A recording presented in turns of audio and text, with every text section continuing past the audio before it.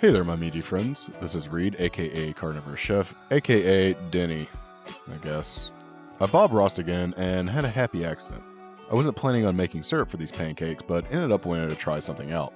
Turns out I still didn't make syrup, but caramel. The focus is the pancakes for this video, but I do want to take time to develop the caramel sometime in the future. So for now, let's just get started. I've made these before using a carnivore waffle recipe that's been floating around for a long time now. To do that, grab a blender cup. What we're going to do is liquefy beef and eggs together. Add in a quarter pound of ground beef, just break it up in there and then add in 3 large eggs, a pinch of salt, 1 to 2 tablespoons of erythritol or sweetener of your choice, a quarter teaspoon of real vanilla extract, a half teaspoon of baking powder, and finally 2 tablespoons of heavy cream.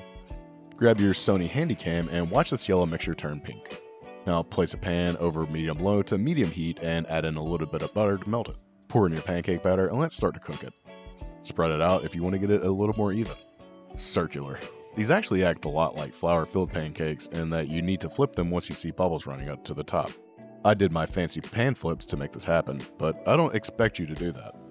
You can use a spatula, but be careful when doing so. The proteins aren't bonded the same way as gluten-filled baddies are. If you need an alternative method to either of these, you can also scoop this out onto a plate, carefully of course, and then flip it back onto the pan to finish cooking. I only say all of this because I obviously thought that flipping them in the pan was the only way to get it done. Anyways, let's get my accidental caramel made. In a cold pan, add in 20 grams of collagen, 2 to 3 tablespoons of erythritol or sweetener of choice, a quarter teaspoon of optional cinnamon, and 3 tablespoons of heavy cream. Turn the heat to medium and let reduce until thickened. To be honest, the erythritol is absolutely needed here, or copious amounts of salt. Otherwise, it's a bit bitter.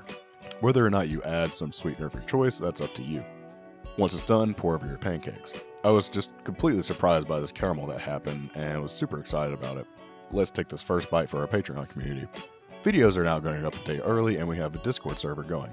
Links in the description below if you want to join. The pancakes were perfect for my taste and they had the form factor that I was looking for to have something different. And like I said, the syrup/caramel needs some work, but it's good enough for now. You could be perfect for my taste too if you like the video and subscribe to the channel.